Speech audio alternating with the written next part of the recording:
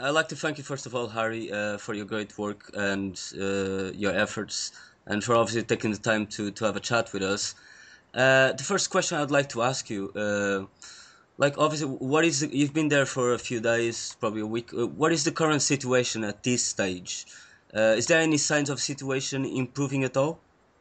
There are signs of the situation improving in as much that the air raids and naval shelling of the Strip has quietened down significantly by about 60 to 80% in comparison to previous hours earlier today and yesterday. So there is an improvement in that respect. However, some analysts are saying that that is a quiet before the storm, as 75,000 Israeli soldiers have been put on alert in preparation for a ground invasion.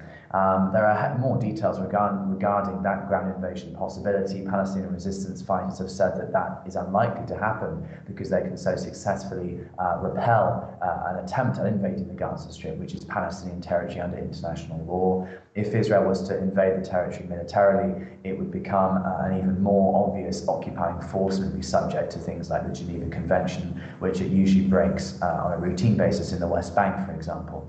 So that would change that situation. So we don't know what's going to happen in terms of a ground invasion. And in the last 1 hour, things have quietened down, thank God, for Gaza. Mm. All right. Do you think, Ari, in any way, obviously people have been talking about this is about the elections that are coming up in Israel. Other thing I was thinking as well, like, would you think actually is there any relation to the fact that the United Nations in a couple of weeks' time they're going to choose on or decide rather on the statehood of the state of Palestine, on the possible state of Palestine? In 13 days, on November 29th, it's meant to be that there will be this statehood attempt. I don't see that as a massive relevancy because I think this works in the favor of the Palestinian people by bringing to the world's attention Israel's obviously very, very basic and obvious, crude, unjust, and disproportionate, reckless treatment of the Palestinian people. And so I think that most people in the world are well-natured and can see that this is wrong. And I think, therefore, that actually strengthens the Palestinian cause and acceptance of the Palestinian cause and solidarity for them amongst the world, and therefore should tip to some extent the balance towards the Palestinians' cause with respect to this UN statehood bid push to get Palestinian territories recognized as a state. I'd like to add one caveat to that. There's a lot of Palestinians who don't actually respect and support that statehood bid. Why? The statehood bid seeks to get the United Nations and the world to clarify that Palestine is a state based on 25% of the historic Palestinian homeland that existed unilaterally, was self-determinating 64, 65 years ago before the catastrophe that was the creation of Israel, of the Israeli state for the Palestinian people. So there are a lot of Palestinians, indeed most, I would assert, in Gaza who actually don't support a two-state solution. They want the whole place to go back to being called Palestine, where Muslims, Jews, Christians and others can live, cohabit peacefully together. But they reject this notion that a two-state solution is a just solution to the current injustice. They see it broadly as an injustice solving an injustice. Okay. And talking obviously about the humanitarian situation there, there's 1.5 million people living in Gaza. I heard reports you saying early on that the Ministry of Health is reporting shortage of medication. Do you mean humanitarian situation at this current moment? Obviously, it's been an ongoing problem, but what's the situation right now? Well,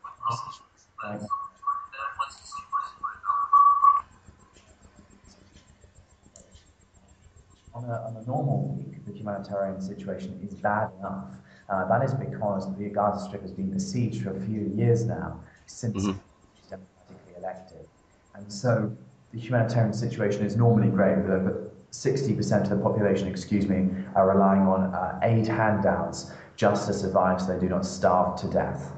And so things are getting more serious, obviously, as more state terrorism is inflicted on the Palestinian people. What do I mean by state terrorism? I mean the Israeli Air Force and Israeli Navy recklessly and disproportionately targeting one of the most densely populated places on earth, the Gaza Strip, killing children, elderly men, and pregnant women in these last 3 days. That's what I mean by state terrorism. And so there are electrical blackouts, intermittent service of cellular connectivity, mobile phone signals, etc., as well as internet. And much of the Gaza Strip is subject to electrical blackouts and simply light blackouts, even those areas that usually run on generators. So there is a serious humanitarian situation in this respect. Looking at the more grave humanitarian situation with health as a result of this Operation Pillar of Cloud, we're seeing that Gaza hospitals are totally overburdened. There are not many of them, there are not enough of them already as it is before wars are launched on this third world population here in Gaza. But we heard within 1 hour of this operation being launched, which was just before sunset on November 14th, it was launched. Within 1 hour of that time, the main hospital here in Gaza said that there was an emergency situation, that they were already unable to deal with the influx of casualties. And so that is the humanitarian situation. It's getting graver and graver. They're running out of fuel to power the generators, to power electricity, lights and equipment in the hospitals. They're running out of beds. The intensive care unit of one of the biggest hospitals here a few hours ago said that they're running out of beds. And so this is the image of the humanitarian situation with respect to their health provision. Okay, pretty bad. I can see things. Surely, it must be really, really terrible situation. Harry, just as a last question, I heard that you obviously BBC has been interested in interviewing you, and they've done so. The question I want to ask you: do you think that this time around, mainstream media are actually doing a fair job covering the situation in Gaza? I've been interviewed now by 5 international news organisations, including the BBC, and to be honest with you, the worst one in terms of producing balance, even if balance was due, which is not due because there is an oppressor and an oppressed people, is the BBC, which is meant to be the stronghold of balance in the Western world's journalistic efforts.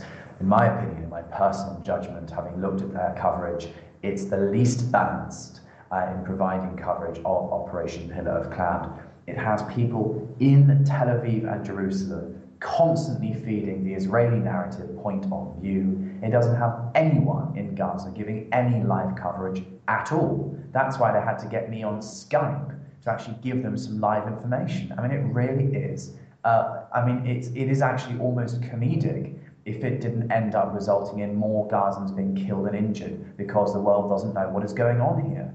And it is an absolute moral shambles that we have ended up with media like this time, which is supposedly to most people quality. Hmm. Yeah, I think it's thanks to people like you, obviously, that we managed to get information, and obviously we all quite grateful for that, for your great work, Harry. Thanks very much for talking to Occupy News Network, and in the name of the team, thank you for your efforts, and hopefully you can continue safe and doing the great job you're doing. Well, Thanks. a last message from me, if I may. Thank you for your efforts, and thank you for the interview. Thank you for caring about what's going on halfway across the world and trying to do something about it, educationally addressing the information unbalance. And thank you for being an activist to all of you and your supporters. Thank you. And keep the struggle going for justice worldwide. Thank you.